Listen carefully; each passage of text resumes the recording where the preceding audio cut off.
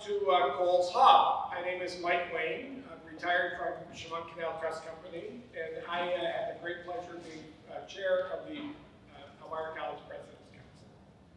To get things started, I'd like to recognize a few current and former Elmira College trustees that are here with us this evening. Martha Pierce, give us a wave there, Martha. Jack Welsh, George Winter, and I don't see Tom Trainer, but he might show up later. So if he does moderate, be sure to thank him for his service as the trustees. And I'd also like to take a moment to recognize some civic leaders who are here with us tonight. The Mayor of the City of Elmira, Dan Mandel, in the back. He'll take up the collection later. And with him is Elmira City Manager Mike Collins. Mike, thanks for being here. While unable to attend, Senator Tom O'Mara, Assemblyman Phil Palmisano, and Assemblyman Chris Friend send their regards and have provided proclamations for our award recipients this evening. So in order to begin our program, I'd like to introduce Dr. Chuck Lindsay to start our proceedings. Chuck.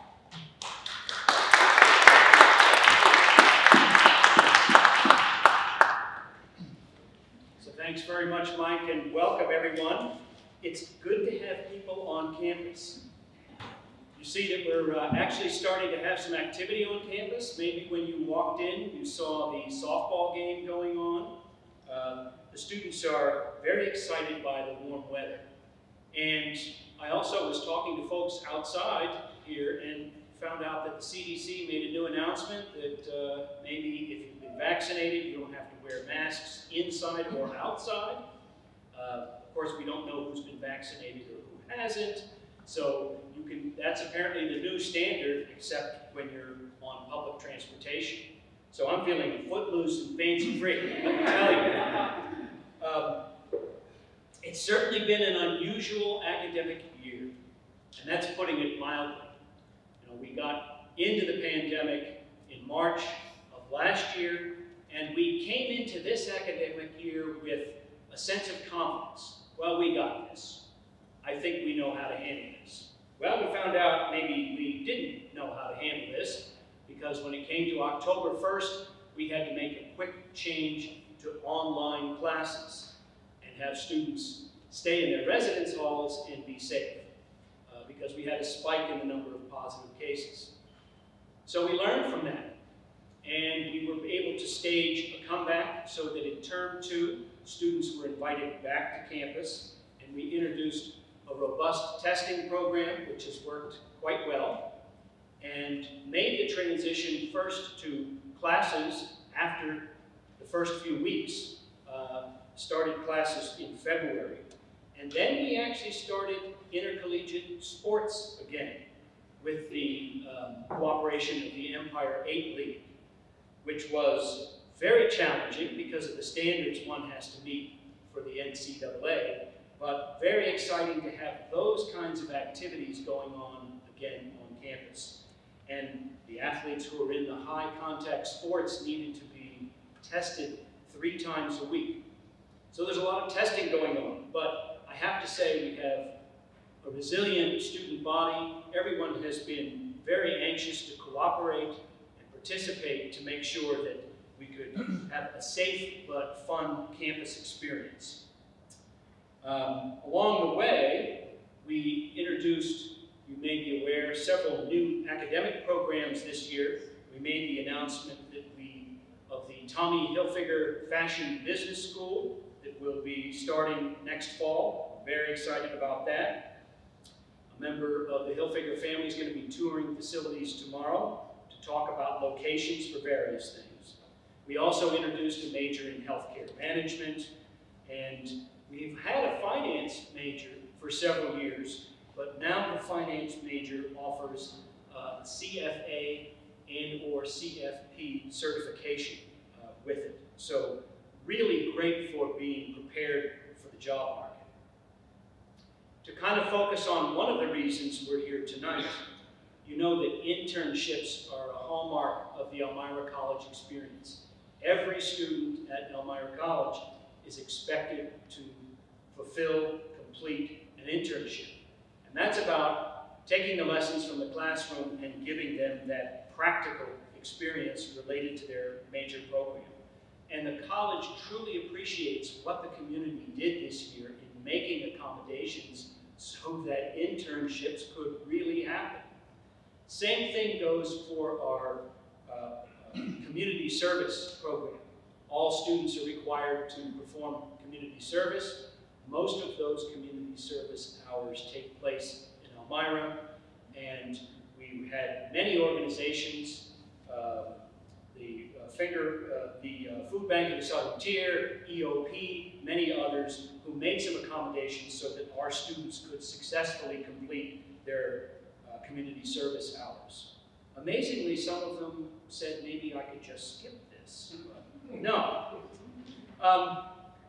And then I'll also say that those community service hours were performed quite well. I had a conversation with Mike Collins this morning where he pointed out that the students participated in the downtown cleanup earlier this month, just a few days ago, May 8th, and that we were out in force and it made a real difference. Our strategic plan at Elmira College includes coordinating efforts with the local community, with the city of Elmira and the Southern Tier in general. We believe that our success and the city's success and this region's success are all tied together. A rising tide lifts all boats, and we're excited to be reaching out to do partnerships and coordinate more completely with those in the surrounding area. We are going to have an in-person graduation ceremony on June 6th. I'm knocking on wood. Very excited about that. The students are absolutely thrilled. We were able to have that ceremony approved by the county health department. And while I won't be shaking every student's hand, I'll be bumping elbows with everyone. We are going to have our commencement speaker, our honorary degree recipient is a Mr. Ron Vercleren. I don't know if anyone knows that name. He's a senior vice president at Corning Incorporated, and his department is the one that's responsible for manufacturing the vials that all of the vaccinations were put in. So he has an interesting story to tell, and it's an uplifting story. So I'm glad, just in summation, that we've been able to partner with so many different organizations across the community. That's a focus for Elmira College in the future. So I invite you to partner with us and stay tuned for some of the exciting developments we have planned in the future. And I especially want to extend appreciation to Mike Wayne and the members of the President's Council for their support and leadership throughout the year. Thank you.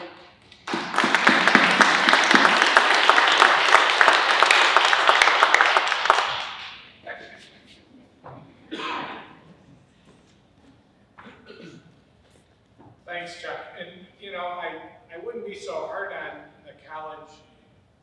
Nobody really knew how to react to this, and I think the college did a great job. It was an ever-moving goalpost, and both Elmira College and the entire community really stepped up and did the best with what we had to work with. Now, the good news for Elmira College is that Chuck has written a book, How to Handle a College in a Pandemic Period.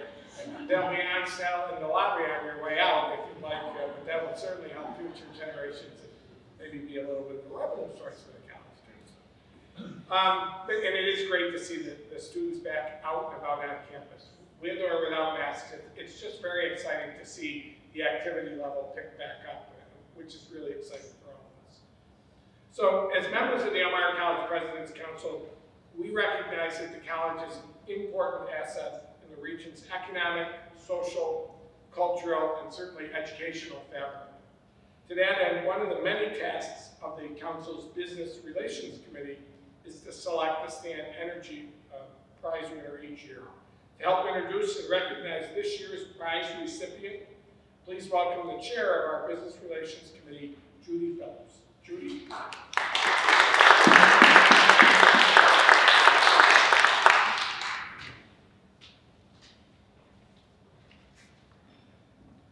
Thank you.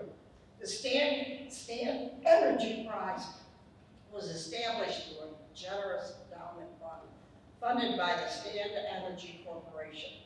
Each year, a monetary prize is awarded to an outstanding Elmira College intern who performed their internship in the local community.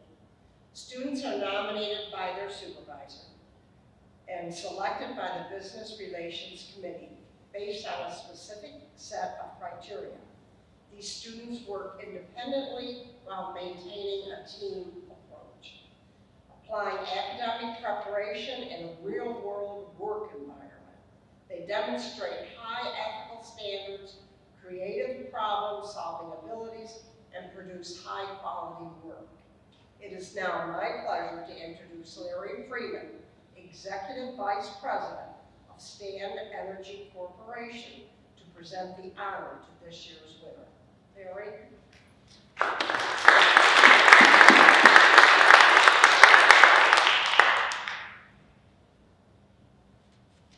Well, on behalf of the entire Stand Energy Corporation, it's my pleasure to recognize the 2021 Stand Energy Prize recipient, Farrah Fiacco, of class of 2021. And, I'd just like to say, when we set this up, I can't remember how long it was ago, to be quite honest, but I think at least 20 years. The main goal of it was to recognize outstanding Elmira College students who made a contribution back to the local community. That was something that was, very important to me, that it be set up that way. Not just only from the aspect of helping the Elmira community, but, as I was explaining, I think it just gives the students an invaluable piece of furthering their education, to have that business environment out in the real world, and it just really complements in my mind, part of a great education, at Elmira College. So Farrah is a legal studies, criminal justice, and psychology triple major from Berkshire, New York. Farrah interned with the Tioga County District Attorney during the 2020-2021 academic year. She has been involved in the Elmira College Pre-Law Club, mock trial team, Turning Point chapter, peer tutoring program, Gold Key Society, Phi Delta Phi, Phi Eta Sigma, I don't know how to pronounce it, like Psi Chi? The Elmira College Chicklets, the Elmira College Women's Wrestling, as well as Adult League Ice Hockey at the First Arena. Farrah will be attending Albany Law School in the fall. She aspires to become a prosecutor upon completion of her degree, and hopes to one day be elected as a judge. So I'm looking forward to my future speaking tickets to be just for the record. So without further ado, I'm pleased to recognize this year's Stand Energy Prize recipient, Farrah, and invite her to say a few words.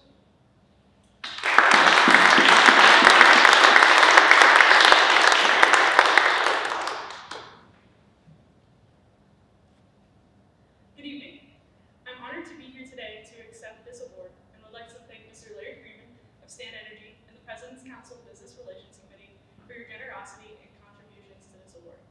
This past year, I was privileged to intern at the Tioga County District Attorney's Office under ADA Mrs. Lillian Rubin and DA Kirk Martin. Throughout my time in the office, I was able to directly assist with traffic ticket correspondence and environmental ticket correspondence. I was able to sit in on a wide variety of court proceedings at multiple local courts, and at the end of my internship, I was given an amazing tour of Tioga County Jail. My experience allowed me to learn a lot of things from every attorney in the office and the judges that I came in contact one of the most important things that I learned from the attorneys at Tioga County was how to interact with other criminal justice and legal professionals. On a daily basis, I would be interacting with attorneys from the Public Defender's Office, police officers, judges, and court staff. Although most of these interactions were virtual, I was able to observe the manner in which all of the members of the Tioga County District Attorney's Office conducted themselves. Every single person in the office knows just how to act in a variety of situations, whether that be talking with a victim, conducting a hearing in front of a judge, or just simply talking with other members of the office about a case. I believe that anyone can learn the law, but it takes a special type of person to be able to act professionally and appropriately while practicing the law. This is why I made sure to take note of how the attorneys were acting and then try to model that behavior. Not only did I learn valuable professionalism skills from the attorneys during my internship, but I gained an understanding of what a good judge is from observing the Tioga County Court proceedings. County Court Judge Gerald Keene was the judge that demonstrated what I believe to be a model judge in our criminal justice system. Every time that I was able to sit in on the proceedings in his court, he knew just what to say, and he knew how to take the time and analyze each situation properly. He then made sure that he explained his analysis when he gave his opinions. Judge Keene is also very good at maintaining a calm and professional demeanor throughout all proceedings, despite how unruly defendants may act. It's safe to say that Judge Keene stood out to me amongst the many judges I was able to meet. Recently, I was invited to return to the office. In fact, I was in court this morning and have been there all week. The first in-person jury trial since the pandemic has started this past Monday. Words cannot describe how amazing it is to be observing these proceedings. I've been able to truly see the inner workings of our legal system while meeting a lot of interesting and important people along the way. I am extremely grateful for all the opportunities that I have been given at the DA's office, but I have to say that this trial is the most educational, intriguing, and exciting experience thus far. As I move forward with my own career, I will take the knowledge that I learned from this internship with me. I have learned and continue to learn so much from everyone that I come in contact with. I know for an absolute fact that there will be multiple uses for this knowledge at every step in my future legal career, be that during law school classes, becoming a prosecutor in the future, or one day being elected as a judge. Again, I would like to thank my internship supervisor, Mrs. ADA David, and DA Kirk Martin, for their guidance and for providing such an enriching experience. I would also like to thank Mr. Larry Freeman and the President's Council for making this award possible and for supporting the Elmira College internship program. Thank you.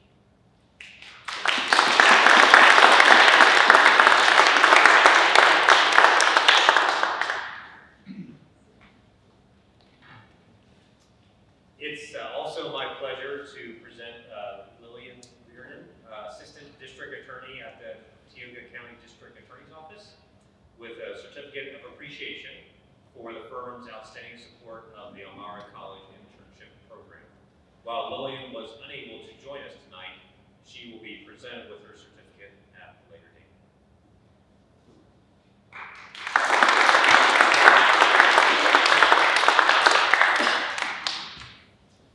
And congratulations to your parents as well, who have obviously brought education to the forefront of your life so far.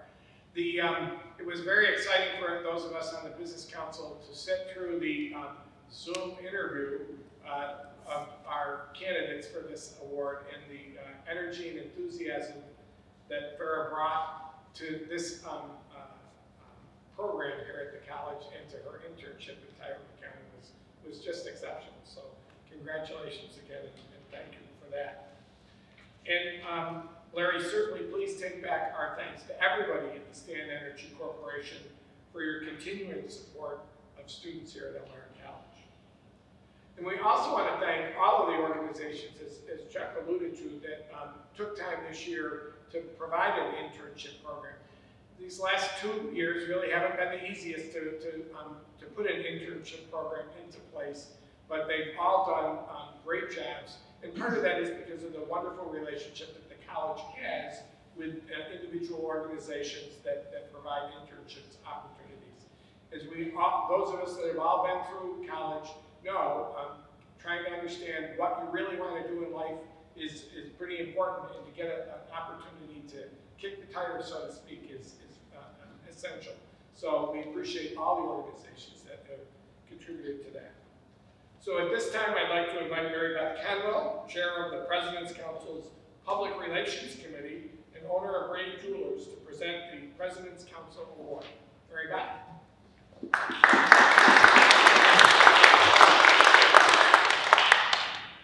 Thank you, Mike. Each year, the Public Relations Committee selects a winner for the President's Council Award. The President's Council Award was established to honor Elmira College graduates who remain in our community and distinguish themselves and the college by contributing their time, their talent to improve our community. Before introducing this year's winner, I would like to take a second to recognize previous recipient that is here with us today, President Council Award member Martha Pierce.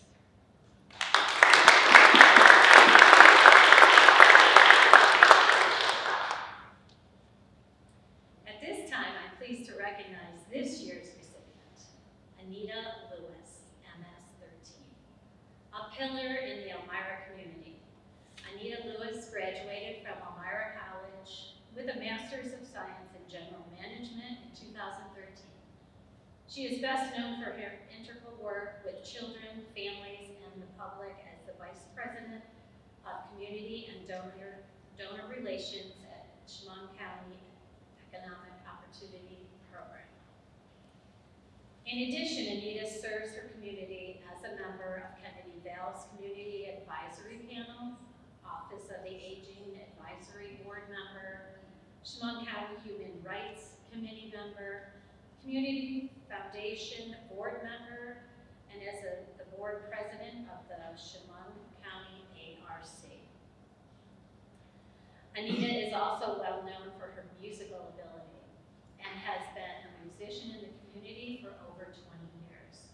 If you have not had the pleasure of listening to Anita's wonderful voice, I really encourage you all, if you ever hear her band Top Shelf, she rocks it.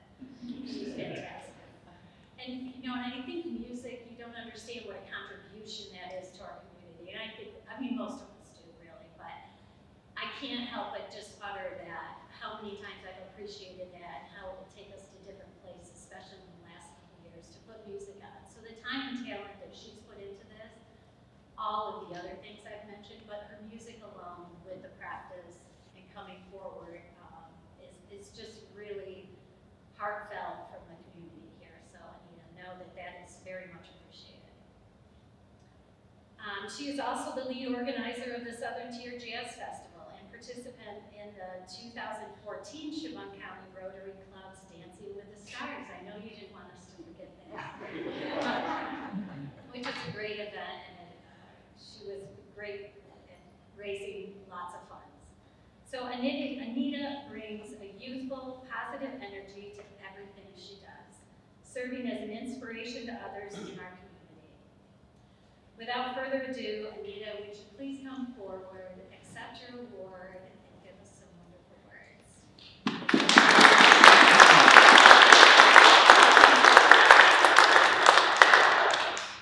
I wish I could hug you. This is such an honor because I have to tell a little story about my boss, Andrea, which is our CEO of EOP. And she was like, you know, we had been doing a lot of things in regards to food and food insecurities for the community. And she was like, I need you to go to this meeting. I need you to go to this meeting in regards to food insecurity for students. So I'm like, okay. So she was like, I need you to get this information and this. So I got all the information. I had a folder. I was ready to go. And I'm like, I'm not going to be late because every now and then I'm going to run behind. And I said, so I need to be there on time. Jennifer's like, I'll meet you, downstairs, at the, the campus center. I'm like, no problem. So I got in there, got my HEMA folder, came in, and I walked through the door, and there stands, 5 people. And I was like, and they were like, congratulations. And I was like,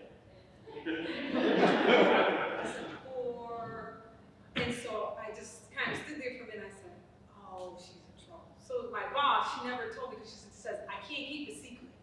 So she kept a secret. So that was, to my surprise, it's my second time that somebody got me like that. So thank you so much. Thank you, President Lindsay, for this honor, President's Council members. Thank you so much for this. So as a 2013 Elmira College alumni, I was totally surprised and humbled because that's who I am, especially when I, walk into a meeting thinking something else, and that happens. So as an Elmira native, I thank my family for always supporting me from the time of getting my education to all the time I spend with others, because I do spend lots of time with other people.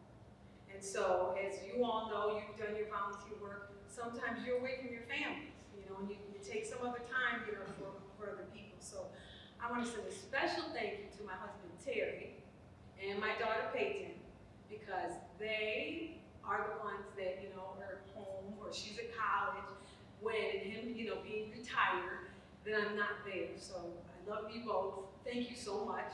And my mother, my Aunt Christine, my brother, my sister-in-law, thank you guys for always being there for me, from watching my son. I have a 42-year-old son that is a special child that is in the Park of Shimon Skylar group home. He's doing fine, he's great. And so, that's what I do. This is some of what I do. So time and family are very important, and I do recognize that. Working in the profession of human services and partnering with many in the community makes it easy to support my community. The key words is human, community, service, and value. Value, the definition of value is the regard that something is held to deserve the importance, worth of usefulness of something or someone. So with that, please be open, listen, and reach out when you can help someone else, because that's what I do.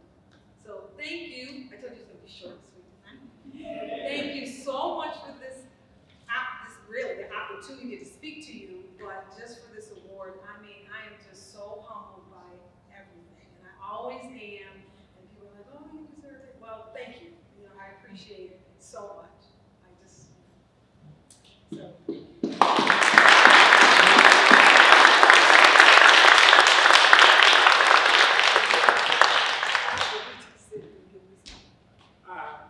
didn't actually rehearse that. So yes.